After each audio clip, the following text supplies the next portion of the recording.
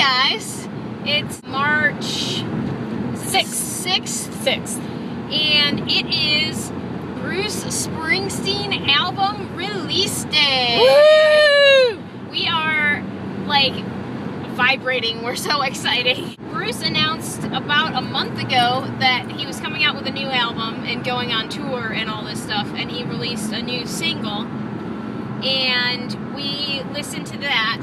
However, after that point, they started streaming all of the tracks on his website individually, but we have chosen to not listen to any more of the songs, including not having to refrain from watching half of his Jimmy Fallon stuff. We watched all the hijinks. We Yeah. just didn't listen to any, and we watched songs that we'd already heard. We pretty much haven't heard the new album.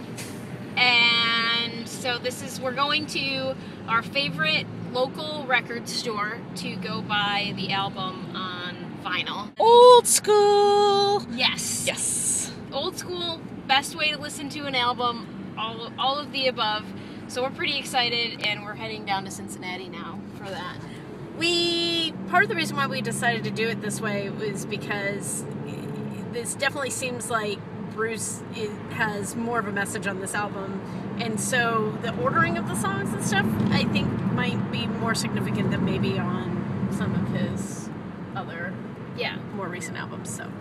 So anyway, yes, we're very excited. It seems like the last 2 days have crawled by. Oh yeah, we're really, really excited. Let us show you Shaky, because it's freaking cool. By the way, this whole area down here is freaking cool. I don't even know what it's called. We've discovered it on Record Store Day, but it's really funky and awesome and cool. There's Shake It. It's our favorite record store in Cincinnati. We're waiting for them to open so we can get our Bruce. Do we need to pick up a... I don't know, like a dropkick Murphy's shot glass, you know. Not that we drink shots ever, but... Do I need one of those vinyl is forever shirts?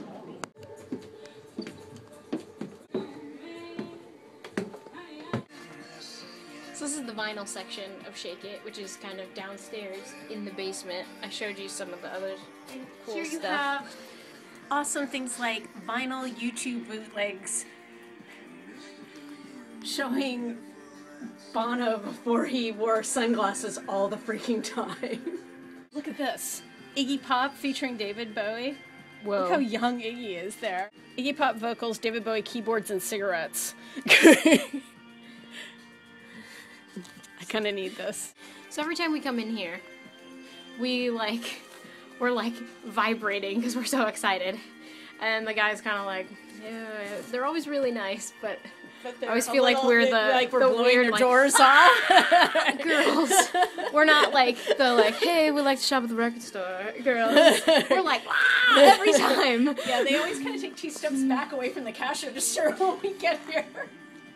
I need you guys to come with me and see this poster of David Lee Roth. God, is it that one? Yeah. Just wait for it.